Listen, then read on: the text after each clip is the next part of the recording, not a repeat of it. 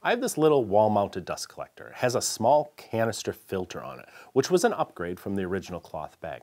Here's an interesting exercise to test your cloth filter bags. Turn off the overhead lights and put a bright light right next to the bag. Suck up some sawdust and see what happens. Can you see why they call these cloth filter bags dust pumps? It collects the chips, but the dangerous fine dust is pumped right out at head level where it's easy to breathe. That's why I like pleated canister filters. But these little canisters that go with these small dust collectors aren't big enough in my opinion, because when I turn it on, I can see that the bag on the bottom wants to blow right off. That tells me there isn't enough air escaping through the pleats in the filter. I like big canister filters with a lot of surface area so tons of air can flow through the system, giving me every bit of suction power my blower is capable of. I also want finer filtration than these little stock filters usually provide. This is a nano filter with a MERV 15 rating, which means it'll stop particles less than a third of the size that the stock filter lets out, and far smaller than what the old bag filters expel. And it offers many more square feet of surface area through which clean air may escape. This upgrade should make my little blower run to its full potential. But how do I attach the upgraded canister filter to my compact blower when there's no built-in flange or adapter? We're going to make an adapter with some chunks of plywood, 2 shelf brackets, and a 4-inch duct collar from a home center. If you want to get really fancy, you can even make the filter unscrewable with a 5-gallon pail and a Gamma Seal lid. In this video, I'll demonstrate both methods. Let's start with the plywood. 2 pieces are 18 inches by 18 inches. 2 pieces are 4 inches by 17 1/4. One is 4 inches by 18 inches, and the last one is 5 1/2 by 18 inches. In the center of one of the large squares, I cut a hole to fit my 4-inch duct collar fitting, which is secured with some screws and sealed with silicone. Don't forget to seal the metal seam. In the center of the other large square, I cut an 8-inch hole. Then I begin assembling the box sides upon it. The 18-inch long piece goes on the back edge, and the 2 17 1/4-inch long pieces go along the sides, while the remaining large panel goes on top with its 4-inch collar pointing upward. Be sure to use glue so you'll get a good bond that will be airtight. I recommend nails only to hold the glue parts together as they dry. Now I have a box with an open front, which we'll close later. Find a location to mount your box on the wall. Remember, you'll need room beneath for a 3-foot filter plus a collection bag. So I suggest mounting your brackets about 5 feet above the floor, depending on the size of the collection bag you intend to use. You'll see what I mean later. I made my box wide enough for my brackets to go onto wall studs, which are usually spaced every 16 inches. Make sure the inner edges of the brackets are at least 14 1/2 inches apart if you plan on mounting a flanged filter rather than using the screw-on filter mounting method. Now, what is the difference between those two? Let me show you the flanged method first, because I think it's the simplest way to mount a filter. Then we'll show the screw-on method. This is a Win Environmental 13F 230 nano filter. It features a heavy steel flange at the top end and a pre-attached gasket around the rim. I'll leave a link to it below this video. Mounting this is as simple as drilling 4 holes through the flange, centering the filter over the large hole in your box, and driving in 4 screws to secure it. You don't have to drive it down that hard so that you pancake the gasket. Just apply enough pressure to seal. Now you can move on to the next part of the installation. But wait, first I want to show you the other method. This is a 13R 230 nano filter, which is the same as the 13F 230 nano, except there's no flange at the top. I'm guessing that's why this one is 13R for round, the other one is 13F for flange.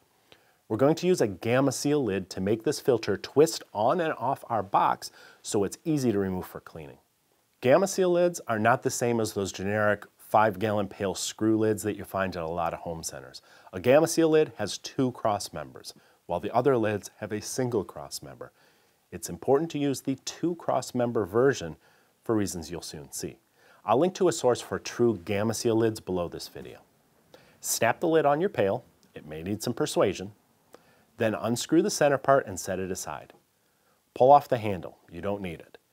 Then cut off the pail an inch or so below the ribs. I just let my jigsaw run against that lower rib as I cut. What remains of the pail must be attached to our box, which means that that 8-inch hole has to be made larger. So center the pail over the original hole and trace it with the pencil. I like a fat lead for this because the sides of the pail are tapered, so the hole needs to be a bit larger than the ragged end that you're tracing. Cut it out carefully, making it nice and round, and hopefully the pail fits well without a lot of extra space. Don't worry if it's imperfectly sized. That's what silicone is for. But you do want it nice and round so that when you drive in screws to secure it, you don't deform the pail and mess up your threads. Put the box on the brackets and secure that with screws as well.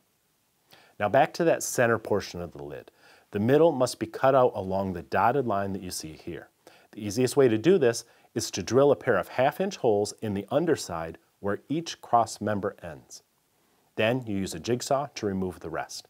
Note how the ribs are all left intact. This is important. Make your lid look like mine.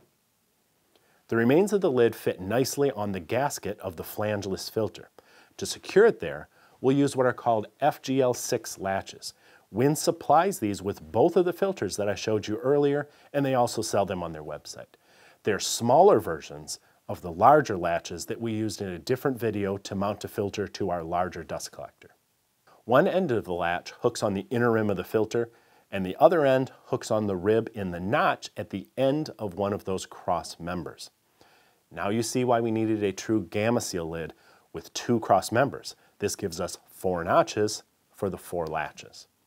Don't over tighten them. You don't want to deform your plastic rim. Now the filter will screw on and off your box, making it easier to clean. In fact, you could take it outside the shop and blow it out with a leaf blower if you wanted to. You don't have to remove the filter to clean it. But if you have a cramped shop, you may find it more convenient. We have a video about cleaning filters, which I'll link to below. So how do you attach your blower to the box? That depends on the blower itself. If it has a 4-inch outlet, you merely run a hose from the blower to the collar on top of your box. My blower presented a bit of a challenge because my outlet was slightly larger than 5 inches. I purchased a 5-inch to 4-inch adapter at a home center, but it wouldn't fit over my blower's outlet because the end was flared. My solution was to notch the adapter and stretch it over the outlet. I used a mallet to then form the steel over the lip on the flared end. Then I wrapped it in 4 layers of good foil tape. Foil tape lasts longer in dusty environments than regular duct tape, and the result was plenty rigid for my uses. Remember, this is the blower outlet, not the inlet where the suction hose attaches. This connection is not going to be stressed after it's mounted on the wall. We aren't finished yet. The final 5.5 by 18-inch piece of plywood covers the open side of the box. I applied some thin weather stripping around the edges, and 4 screws hold it in place. This makes it possible to open it back up and clean the box out if I ever need to. Finally, a collection bag must be attached to the bottom of the filter. Before I installed it, I brushed contact cement around the rim and let it fully dry. This will really help prevent slippage. Then I combined 3 large hose clamps together to make a belt to hold the bag in place. I'm using some 4mm poly bags that I got from Win because they're just the right size and they fit the filters really well. You may use any heavy-duty bag you wish, but keep in mind the length of the bag will determine how high the filter must be mounted from the floor.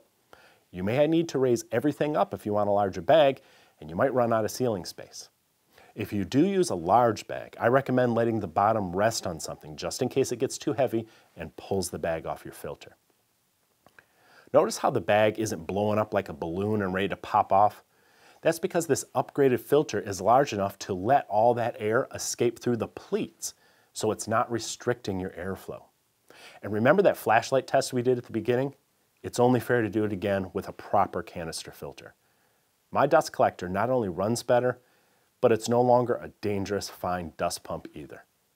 Many of these modifications may also apply to larger systems, and we've made other dust collection tutorials, which I'll link to below. See you next time.